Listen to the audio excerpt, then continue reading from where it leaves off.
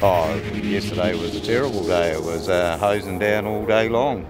I think they got 47 mils of rain yesterday. So Peter Brown said, he's the authority. Yeah.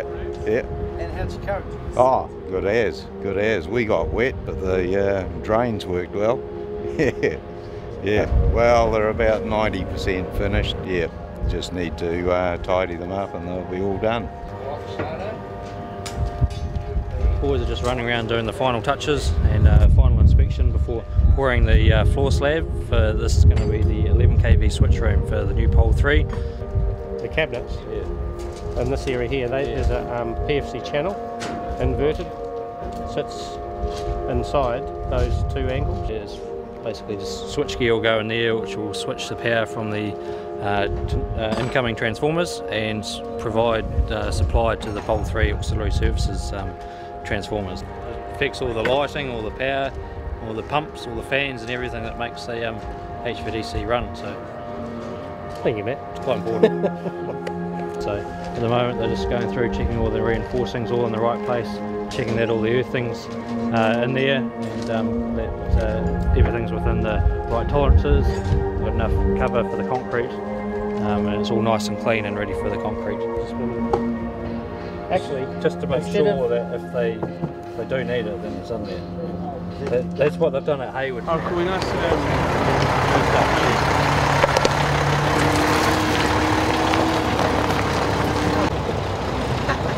We've got special heavy lift crane in, it's a 300-ton crane, and it's got to reach over the building, over the spider. And this one's only the small one, but it's the one furthest away, so that goes first.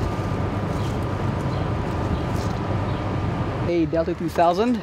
This is a tan Delta test set. We're going to be testing the bushing for pole 3, just to make sure that during a transit the conductor or the main conductor inside the bushing did not move or did not hit the inner layers of the bushing.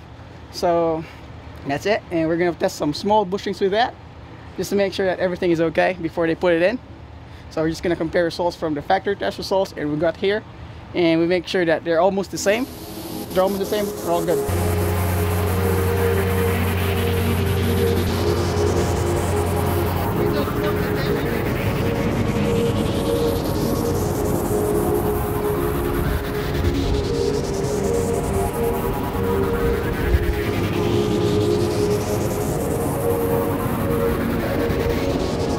What's just happened is we've almost got that LV, the low voltage DC neutral bushing in place.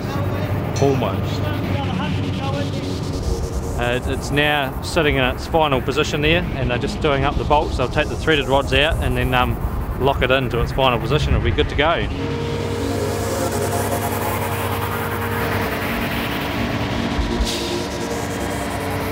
We need the large crane there's another large one to go in shortly, and then the smoothing reactor. So for this application the crane's quite large. It's a bit of overkill really, but we'll use the same crane to do another 2 lifts. Hopefully the large DC bushing. Test has been abandoned.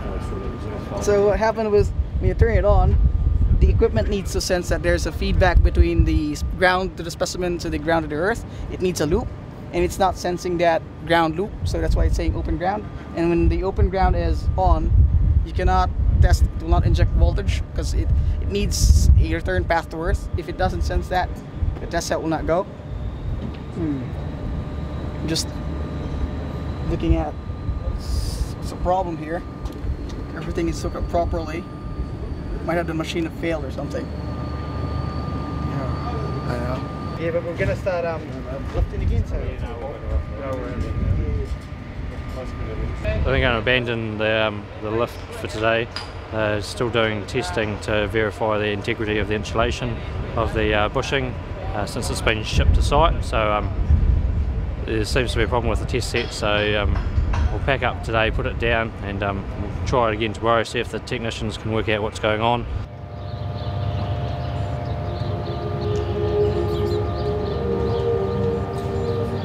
I was here at 5:30 this morning here just to do a bit of preparation ready for this morning's work, and it's a good time to do a heavy lift like this in the quiet in the still of the morning. So it's all going well so far. Very pleased.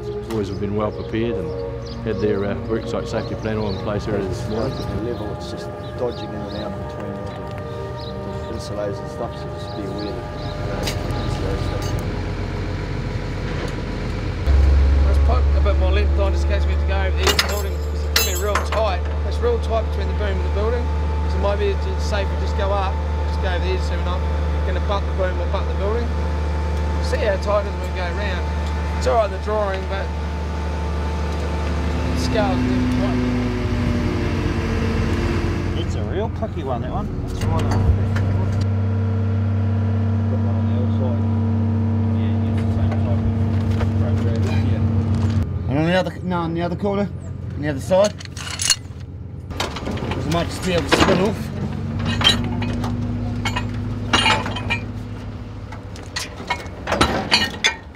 Oh, we're going to lift that smoothing reactor up top of the smoothing base there, and these strops here, they're about 12 tonne each lift capacity. Put them, there's 4 of them, put them up top there, so we've got a safe lift around to the smoothing reactor.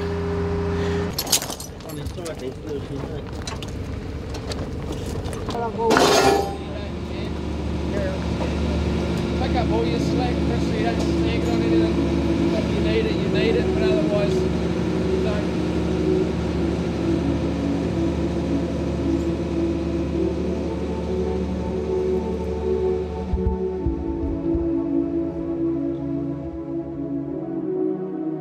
The best time for a lift like this is because of the still of the morning. You know, in the valley here, we always get the easterly wind coming up the valley during the day, and of course the higher winds as we go into the evening. So the best time is early in the morning, earlier the better, just at daylight, and away we go. And as we did the same thing with the major roof lift when we lifted the roof back in May last year.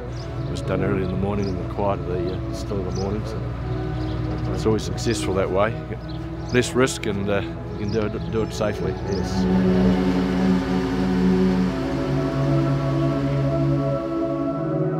Slipping the smoothing reactor into place now. They've just halted the lift there. They're just spinning it around to make sure they've got the right orientation.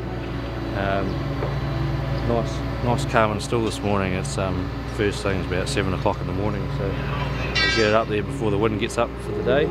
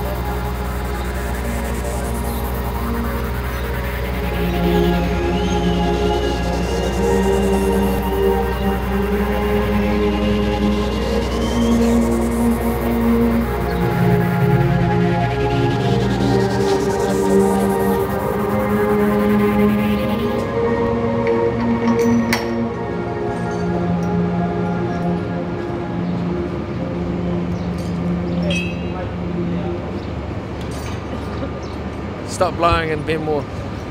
Another couple of hours it'll be blowing again, won't it? Still haven't quite finished yet, but we'll soon see. It's going on alright, so not too bad, yeah. Not too bad. Still a few more to go yet though. That was good. The weather was good, so as long as all the bolts line up, everything will be fine. No, it went well. No hiccups. Lovely site, and the boys have done very well in their whole planning and execution of the job. Yeah, it's very well done.